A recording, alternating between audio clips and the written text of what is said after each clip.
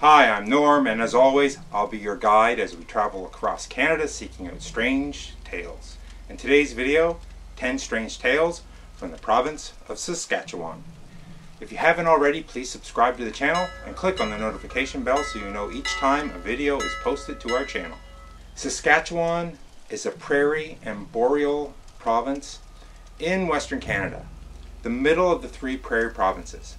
Nearly 10% of Saskatchewan's 651,900 square kilometers, or 251,700 square miles, of land is fresh water, which is composed mostly of rivers, reservoirs, and the province's 100,000 lakes.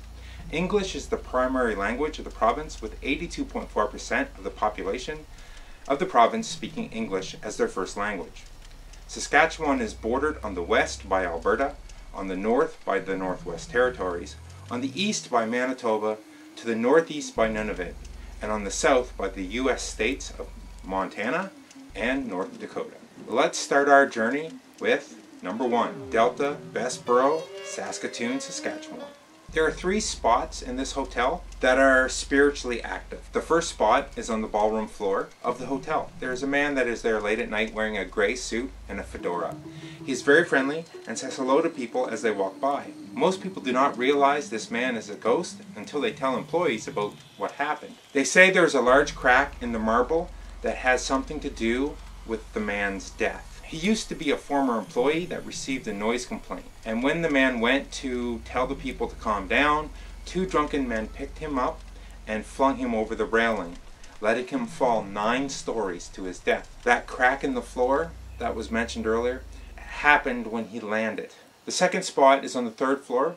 Although there is not much information on this tale, it is by far the spookiest. There is a woman that looks rather small and tired. Her hair's a mess and her clothes are torn in many places. If you're quiet and you stay out of her way, she doesn't acknowledge you. But if you make too much noise, or if you try to communicate with her, she will run up to you and scream at you and then just disappear. The third and final spot that there has been ghost sightings is in the stairwell. There is a group of children that play in there that people say were killed in the Bessborough, having the time of their lives. The guests can hear them laughing, but will never see them. They do not harm any guests or employees. They're simply there having fun. Number 2, Dark Hall, University of Regina, Regina, Saskatchewan. The University of Regina is home to various scholars, professors, academics, not to mention a few ghosts. Dark Hall was once used as a military storage unit, and then it was converted into a schoolhouse. After an outbreak of typhoid, the building was quarantined, and many students and teachers lost their lives. The ghosts of these children and their teachers still wander the campus grounds. Francis Nicholson Drake's ghost has been seen walking past the area where his funeral was held. Number 3, Fort Battleford, Saskatchewan. This area was originally the capital of the Northwest Territories, before land speculators successfully transferred it to Regina in 1883. The officers' headquarters are said by tourists to be haunted by a surgeon. The town hall has a spirit who has been referred to as Charlie, prowling the 2nd floor, which once was an opera house. There have been reports about ghostly smells of chocolate chip cookies baking in the council chamber, as well as cigar smoke around desks in office areas. Ghostly war cries have been heard by tourists in the area around the fort. Other paranormal activities like light anomalies and general feelings of unease take place in this area. Number 4, Hotel Saskatchewan, Regina, Saskatchewan. The 7th and 8th floors of the hotel seem to be the most active. Many hotel staff refuse to work on these floors. There have been numerous guests complaining of strange noises in their rooms on all floors though. Apparitions seem to disappear before people's eyes. A cupboard once opened and a vase flew across the room in the royal suite. Number 5, Government House, Regina, Saskatchewan. Over the years, several staff and former students have observed strange occurrences here. Doors have been said to open and close repeatedly with no one near.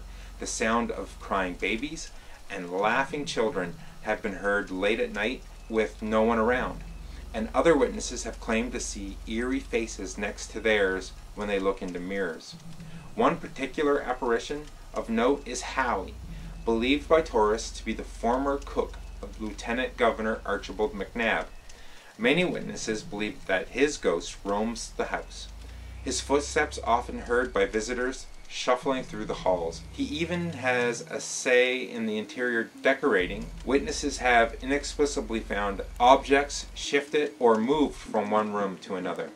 Number 6. Fort Sand, Fort Qu'Appelle, Saskatchewan. The spirit of a nurse nicknamed Nurse Jane is seen by witnesses wandering the halls and grounds. Other paranormal activities are unexplained voices, spooky footsteps, reports of hearing your own name being called, ghosts of former patients, shadow figures seen staring out of windows, feelings of being watched and not wanted, light anomalies, mysterious mists, feelings of being choked, and sounds of wheelchairs rolling through the hallways. Roche Percy Mines, Roche Percy, Saskatchewan. Labor strikes and murders are just some of the events in the mine's colorful past. The mine is rumored by visitors to be haunted by native Canadian spirits known as ruggaroos, who are supposed to be centuries old with the power to transform into animals. Tourists have reported seeing them become animals before their very eyes, and they have a reputation of being aggressive if they don't leave when they issue a warning growl. Seeing red eyes and a feeling of being watched are also well known in this area. Number 8. Saskatchewan Hospital, North Battleford, Saskatchewan. Paranormal activities include strange sounds, mists, and lights are witnessed to be in the cemetery at night, as well as whispers from behind the headstones.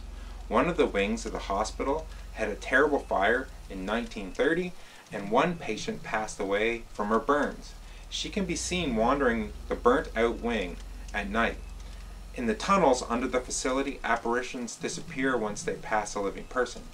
Other paranormal activities are light anomalies, disembodied voices, screams, bangs, mysterious footsteps, and the feeling of being watched by spirits, especially from the windows. Number 9.